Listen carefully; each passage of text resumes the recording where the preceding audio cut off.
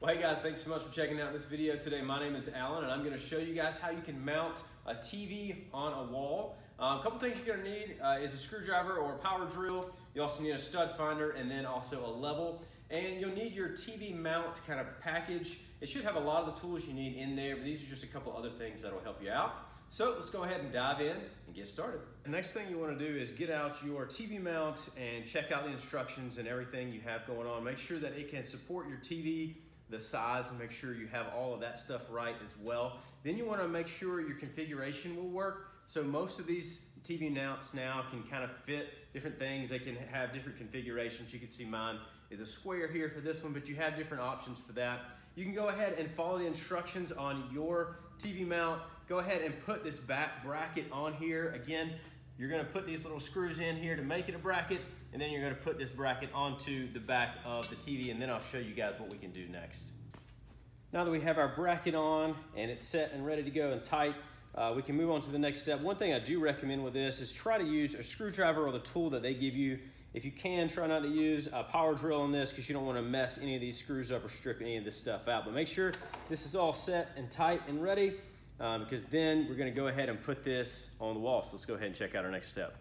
So now that you have your mount on your TV, you can go ahead and figure out where exactly you want your television to be hung on your wall. One thing you want to make sure you do is make sure that it's going to be low enough that it's not going to mess up if you have an entertainment center or anything below it.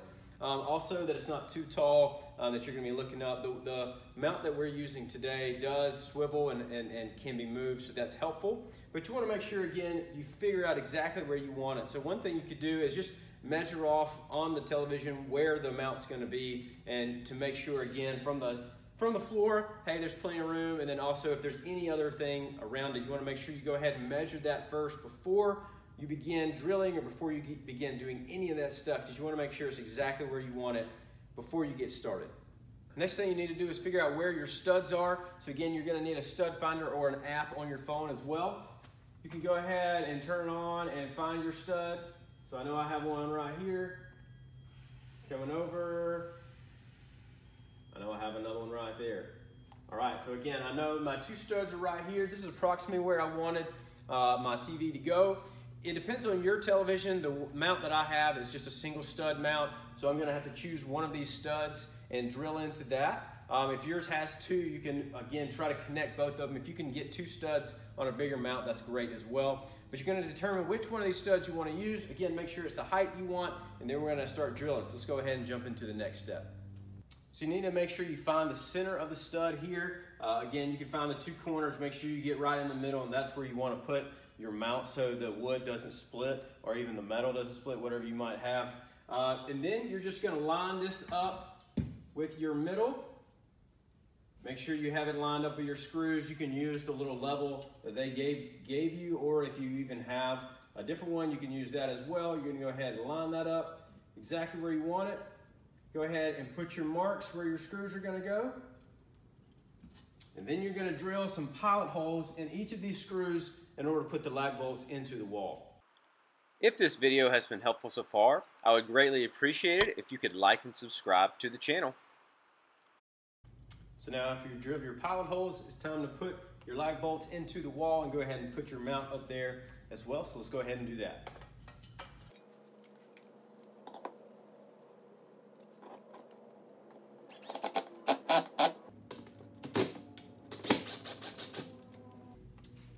Another recommendation I have is when you're putting this in, kind of let them be a little loose so you can move it around a little bit and make sure it's level before you go ahead and put it all the way into the wall.